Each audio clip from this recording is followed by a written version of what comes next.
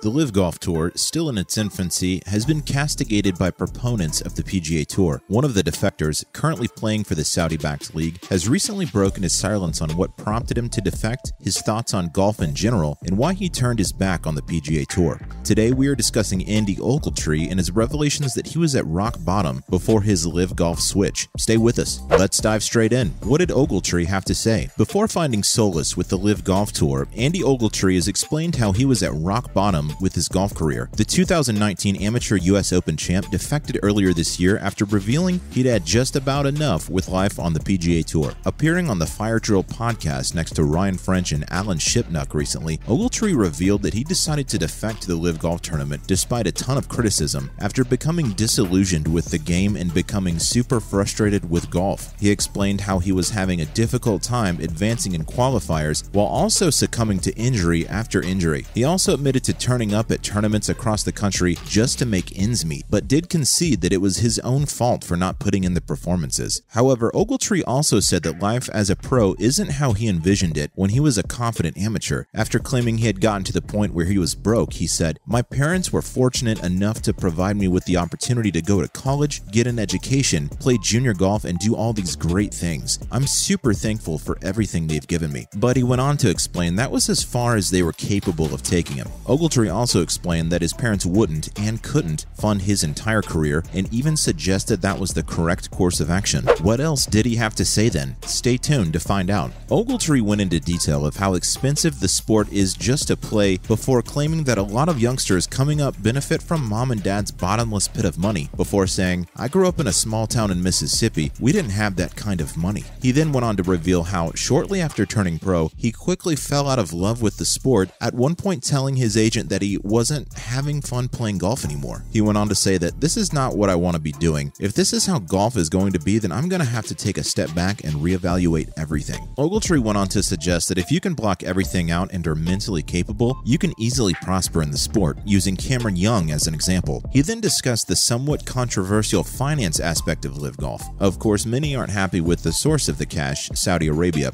and the country's horrific human rights record. However, Ogletree was easily able to separate when it came to the money side of things, saying there was definitely not an issue with where the money was coming from. Of course there wasn't. He then said that the source of the tour's cash was the only defense the tour had, even though it's a pretty solid argument. What do you guys make of what Ogletree said? Next up, one golfer who has recently been cut from LIV Golf has pledged to support the DP World Tour. Stay tuned. LIV Golf has so far cut 19 players from their field, including one Andy Ogletree, but one of those players has recently spoken out. Pablo Larrazabal has recently been cut from the Breakaway Tour just 3 months after defecting to join up. Having taken part in the inaugural event in St. Albans back in June, Larrazabal has now been cut due to bigger names being added from the PGA Tour, including the likes of British Open champion Cameron Smith. Larrazabal earned himself approximately $344,000 following his 13th place finish at the Centurion Club, but it is now deemed surplus to requirements as players like Bryson DeChambeau have also recently joined. Having been sanctioned by the PGA Tour, the Spaniard returned to the DP World Tour, formerly the European Tour, in a bid to reintegrate himself with his former friends. Taking to Instagram, he revealed how he cannot wait to play in the event in Denmark, also posting, "It's been 6 weeks since my last tournament, but the game is feeling good. For those that are speaking without knowing, I am a DP World Tour member, and my dream has always been to succeed here in Europe. See you all at some point at my office, the DP World Tour." It seems as though he's come crawling back. Do you guys think the DP World Tour should welcome him back? Sergio Garcia has been speaking out this week too. Stay with us. Having quickly become one of the game's most reviled figures due to sheer greed, Sergio Garcia has this week given his opinion on next week's LIV Golf Tournament in England and any potential haters who might be around to tell him what they think of him. The Spaniard, once one of the game's most beloved players, believes there may be a frosty reception awaiting him and other LIV golfer stars when they head to Wentworth for the BMW PGA Championship. However, he was in a confident mood when discussing any potential detractors, saying, "I'm sure some guys will be tense about it because we're going to go out there and play. What I'm going to do is support the European Tour, and that's all I can do. Whoever doesn't like it, too bad for them," which will do nothing to ease tension between both tours. Garcia, who has only won a solitary major in his more than 20-year career, was seen as one of the main proponents of the LIV Golf Tour when it first came around, and as such has been the object of many fans' frustrations, with many suggesting he's sick of not earning the top prize prizes due to his lack of competitiveness in the major events. What do you guys make of Garcia's inflammatory remarks? Give us your thoughts below. Next up, Phil Mickelson has continued to be a leader in the LIV Golf field. Another golf star who caught a ton of flack for defecting to LIV Golf was Phil Mickelson. As the Saudi-backed league continues to shake up the sport, Mickelson has become the first to implement one of their new rules. The Saudi-backed tour has recently announced its competitors can wear shorts during their respective rounds, which is a first in professional golf, and over the past weekend in Boston, Mickelson has become the first to take them up on their relaxed version of the rules. The Saudi-backed league continues to irk golf purists, but critics of the PGA Tour say it's about time a rival came along to drag an archaic sport into the 21st century. There are plenty of bizarre rules in the game which belong in the past. I mean, who really cares if a golfer is wearing shorts or long pants? It's their skills with the club in hand that people are paying money for. Mickelson was the first to let the cool air waft across his legs as he shot a 68 on the second day of the tournament, with British Open winner Cameron Smith some way off the pace, 5 strokes behind leader Taylor Gooch. Greg Norman announced the rule change earlier this week, and Mickelson wasn't shy in getting the old pins out. What do you make of this one? Finally, it's been a great start for Lefty. Stay tuned. In what many will perceive to be a touch of karma, it's safe to say Phil Mickelson hasn't enjoyed the best start to life with LIV Golf. Since defecting from the PGA Tour, Mickelson hasn't been in great form and lambasted his fortunes late last week. Before his recent round in Boston, where he shot a 1-under par 69, Mickelson failed to break 70 in his previous 13 tries, which had begun to worry Big Phil. He said, "I'm certainly frustrated because I'm playing well at home and I'm not bringing it out here. I feel I'm closer than it looks even though the scores have been atrocious." Mickelson, who became the oldest man to win a major by winning the PGA Championship last year at the age of 50,